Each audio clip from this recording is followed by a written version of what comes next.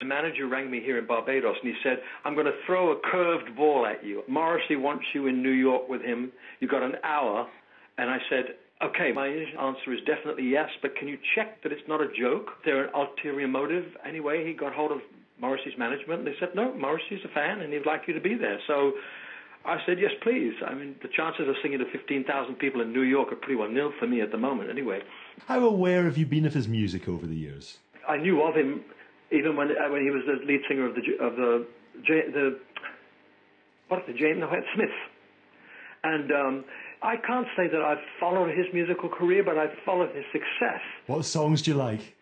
I don't know. I couldn't tell the title. I know he's very political with his lyrics and stuff, which is fine by me. I suppose I must have made a couple of statements in my time, but I tend to be much more of the middle-of-the-road style of singer, so I'm going to enjoy it, that's for certain. I'm assuming now, the more I listen to him now, I'll be able to answer questions like, what ones do you like? Because I don't know. I wouldn't even know what title of an album to ask for at the moment. I just know his name. It was very easy to spell. And I found out his name is Patrick, but I'm not quite sure whether he likes to be called Morrissey or Mr. Morrissey or Pat. You should definitely check out The Queen is Dead. That's a good starting place, I think. Oh, okay, I remember that title. You mentioned politics. He is no fan of the royal family, whereas you played the Queen's Jubilee concert. I imagine you could have some interesting conversations with him. Yeah, we could. I have interesting conversations with most of my friends. I've got a circle of friends, and sometimes I find we're poles apart politically. That's life. So to me, it doesn't surprise me that he has a different viewpoint of monarchy than I do. But yeah, if we get a chance to talk, I believe everyone should say and feel their philosophy is as valuable as anybody else's, even if you disagree with it. He also has very strict vegetarian rules surrounding his gigs. Will you be going vegetarian for the day? Certainly not.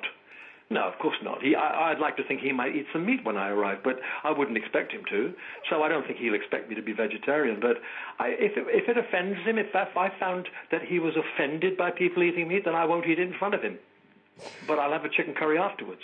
You've had 14 #1 singles. Morrissey's not had any. Do you not feel it should be the other way around, that he should be supporting you? No, not at all. People don't know me in America. I mean, that's why I had no problem saying yes.